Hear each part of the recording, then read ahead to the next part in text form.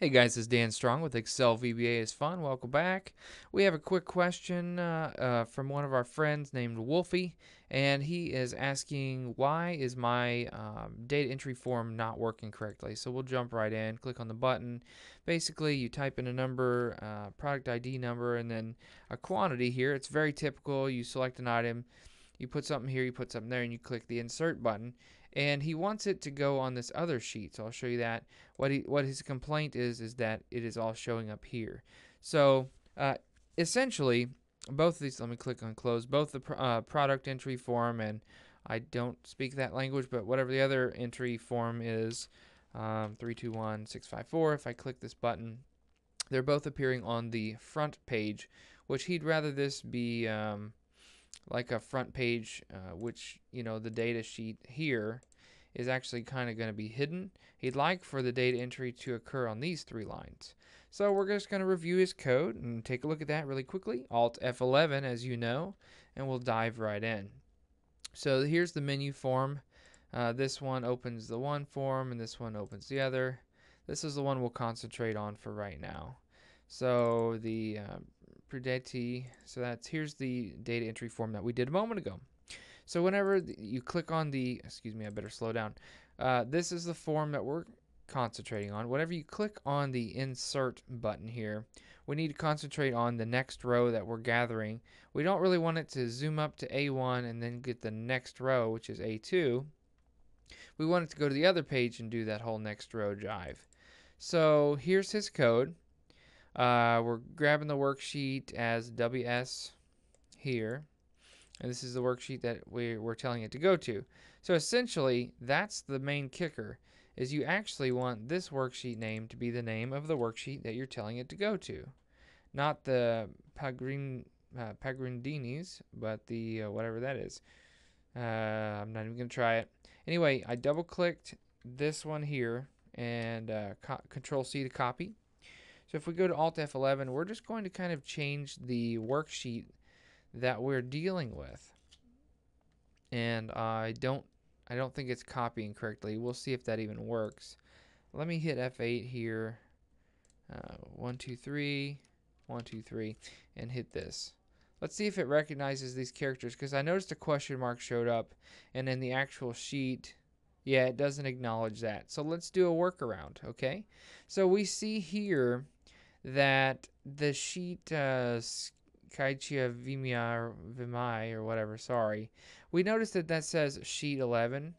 So we could give the sheet an actual different name, or we could just use sheet 11 as long as you're not going to delete it and then get a new sheet that's also sheet 11, because then it won't work. Let's just work with that. So set WX equals, and we'll just say sheet 11. Let me just comment this out. Sheet 11. Comment that out. So now WS is sheet 11, which we have a comment that says it's actually this sheet. So the next row on that sheet would be 8. Now let's go to here. I'm gonna go ahead and close this for a second. Let's do it on this sheet here and see if the next row is still saying 8 in a moment. So click here, click open the product entry sheet 321654, and I'm going to click this. Now, we still put a stop marker there, so we'll be fine. F8 to debug. So WS is equal to sheet 11, the object, which is the other sheet here. And then WSNR, yes, it's picking up that the next row on that sheet is row 8, even though on the current sheet, the next row would probably be 2 forever if we didn't keep putting more records in. So anyway, the next row of 8, column 3 on the appropriate worksheet now. So it all comes from what sheet you're telling it you want to work with. So now it should plug all this good stuff into WS, which has a different value. So now if we go ahead and close the user form and whatnot, if we look over here, we see, so these things might not be formatted in the correct column, but the ID should be in column 1. The number should probably be here, and then the item should be in column 2.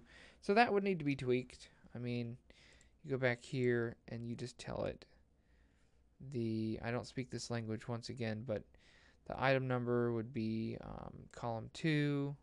Let's say this was it. I don't know. Anyway, so you just get the correct column numbers on the other sheet, but that is how you would plant it in the other sheet instead of in the main sheet. And then once you get that right, oh, I think this number was actually there before. This is a sum if. We just overwrote the word sum if right here. Anyway, so assuming that these were right here, just slap these in the... There we go. Assuming these were in the right spot, and this still says sum if, to reveal that, we can even hide this, which is what his goal was. So we could hide the other sheet, and now we can be doing our data entry on the other sheet. Oops. Let me take that and just hit play. Same item number, but then we have also 120 items. Then we have 651 items. So if we close this down and unhide, we'll see that we just did some data entry on the other sheet. Yeah, here it was. Okay, so that's pretty much all. You just need to set the correct worksheet up. And I hope this helps somebody. If you have any questions, feel free to contact me on the YouTube comment section. Be sure and click like and subscribe, and check out the Ultimate Excel Programmer course available now on udemy.com. If you need to contact me for consulting or just to say, hey, how are you doing, or whatever, just go to excelvbaisfun.com and click on the contact form, and I'll be happy to hear from you. All right, have a blessed day, everybody. Thanks. Bye.